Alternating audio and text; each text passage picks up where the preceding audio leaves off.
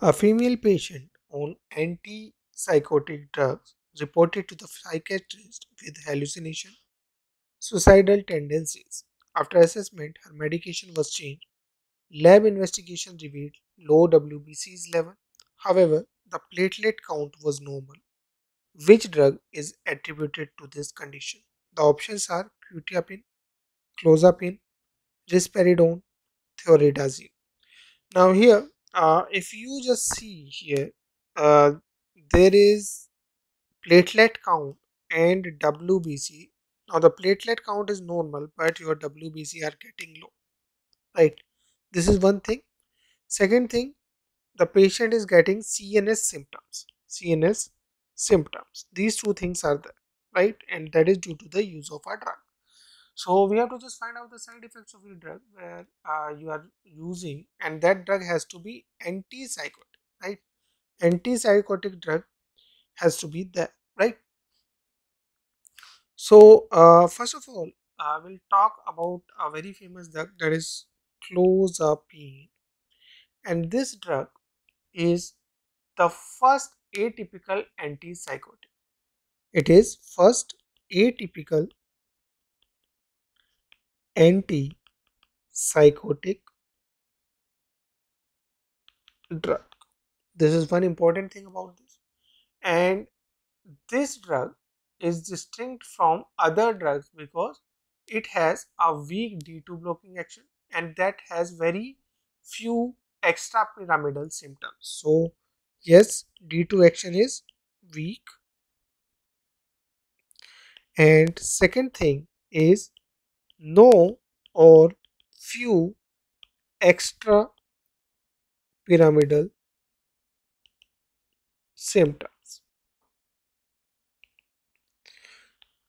Now this drug basically does have a very good effect, whether it is a positive schizophrenia or it is a negative schizophrenia. This drug is used in both.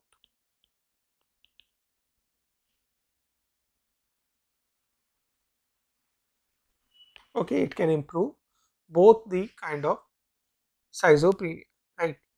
And this particular drug can also be given in the refractory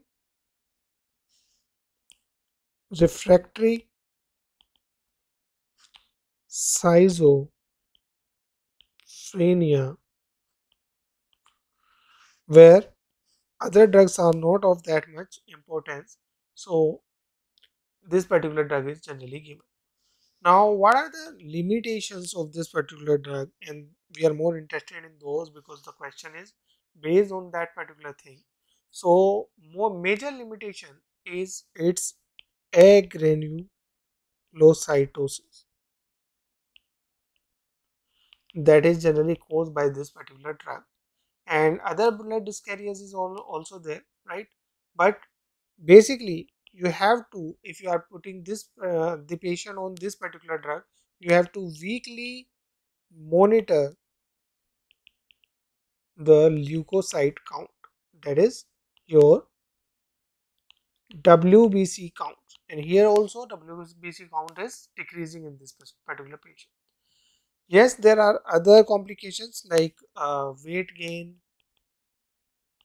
hyperlipidemia, precipitation of diabetes.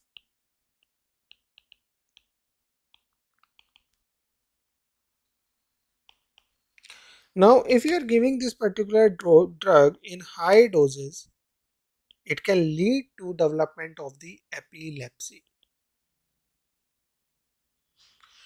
It is also associated with few cases of myocarditis, but that is not that much prominent. So, agranulocytosis, that is generally seen in 0.8% of the population, is something that is associated with this particular drug, that is clozapine.